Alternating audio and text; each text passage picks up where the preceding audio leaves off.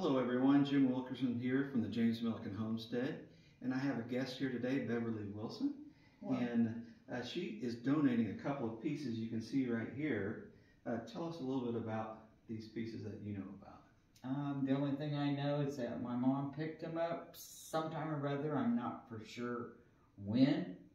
She just picked them up. She thought they were kind of neat. She told me never to get rid of them, that someday they would be history, and little knows they are. Come to find out, these two pieces were on the old James Millikin National Bank, downtown Decatur. We're working on getting a photo enlargement so that we can show you exactly where those pieces came from. We've already definitely located where this one was. This one we aren't 100% sure, but we have a good idea.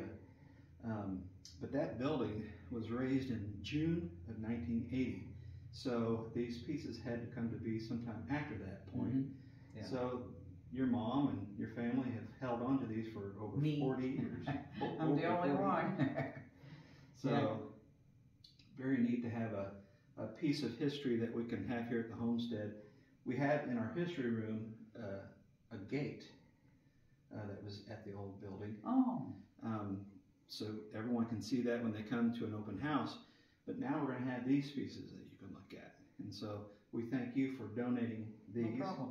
And people will be able to enjoy these forever now. Good. That's what she wanted, and I just wanted to give her credit for, I don't know how she hauled the big things, but, you know, she did. She hung on to them, and she gave them to me and told me not to get rid of them. Now, what was your mother's name? Wilma Carr.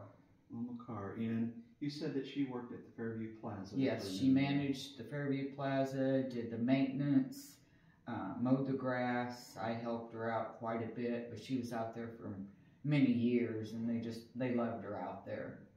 Well, she had the good sense to grab these two pieces, and we thank you for that, and we thank you for donating them. No problem. I'm glad they're found a good home now. Well, if you want to see these two pieces, we will be finding a place for those very soon, and you'll be able to see them during open houses and other events. So come on out to the James Millikin Homestead, and we appreciate your support.